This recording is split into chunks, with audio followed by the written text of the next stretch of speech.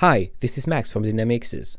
In this video, I will explain how to save time during both the tracking and retargeting processes when you have a massive amount of video data. We will use our killer feature, the batch mode. That means that you should already be familiar with creating a tracking and a retargeting profile with Performer. If not, jump into your previous tutorials, creating a tracking profile with Performer and creating a retargeting profile with Performer. You'll need a tracking profile, a retargeting profile, your 3D scene with your character open in Maya, 3ds Max or Cinema 4D, as well as several videos or folder frames that you want to track. After building a first tracking profile, you'll get a fourth icon, switch to the batch mode accessible in the menu. This is a tool to track automatically a massive amount of videos. Until now, we've seen how to import one video at a time. Click the icon to access the menu. A new screen will show up. In this new window, you'll be able to add a list of new videos to track based on your tracking profile. That is why you must make sure your tracking profile is relevant before starting to track massively. You can either click on Create New to create a new session or use existing ones. In case you want to use existing ones, you can go ahead and press Select to find an existing one or drag and drop multiple videos. Before we start, I will erase all the animation keys in my 3D scene. It is always better to start with the neutral character. You can click on Clear Entity Set Animation Keys in the retargeting menu. To create a new tracking session, type a session name. We'll select a video file. You can adjust the settings for every video you need to import. For example, I can decide if I want to import and extract this video from the frame 10 to the frame 100. You can also import audio file. Like in the session mode, you can rotate or flip the video. Choose a starting from the timecode and pick an appropriate FPS rate. You can also decide to select a part of the video by adjusting the sliders to a starting and ending frame. Click on Accept. I'll go back and show you the Select Existing Session option. When you click on Select, a window shows you existing sessions. I've just imported one to get the first tracking. I'll click on the box and press Select.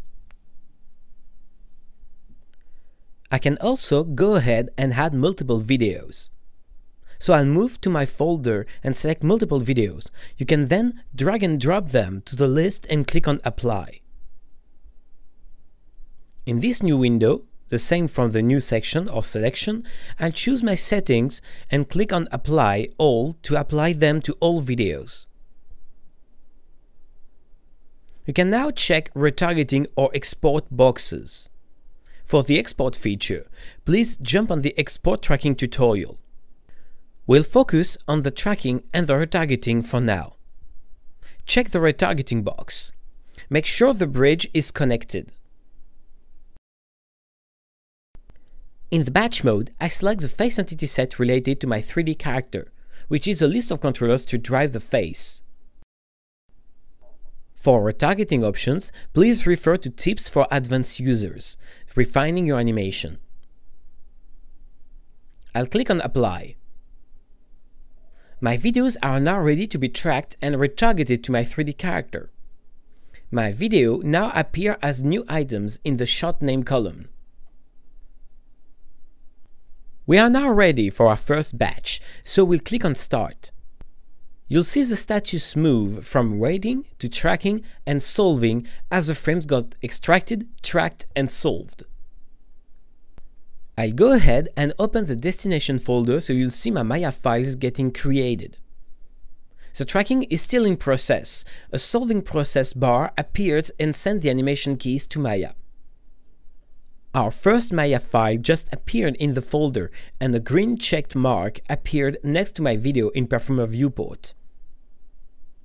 When all the videos have been processed, a final report is generated with eventually errors and warnings. Warnings can happen if tracking lost the phase or if an occlusion happened, for example. The report lists frames from which the tracking and retargeting were not so accurate, so that you can check and rework the related scenes. The report is automatically saved at this location. I have green check marks for every video letting me know that the tracking processed to the end. Let's check the result. When I open my Maya file, I see my tracking session retargeted to the 3D character. Now, a quick tip. You can save your selection in a list by clicking on the Save List button on the left and the bottom of the viewport. It backs up your selection of videos and their settings for tracking and retargeting. If I remove all the selected videos and I click on Slide on the new list, I'll find my list of videos updated with the settings saved. It will be saved in the XML format in the destination folder of your choice. You just have to name it. The XML file can also be used when using the batch in the command line. To compare the retargeting to the tracking, go back to the session mode, open the video, connect with the bridge and play the video in synchronization with the animation. And we can find our sessions automatically tracked and retargeted. It is completely automatic.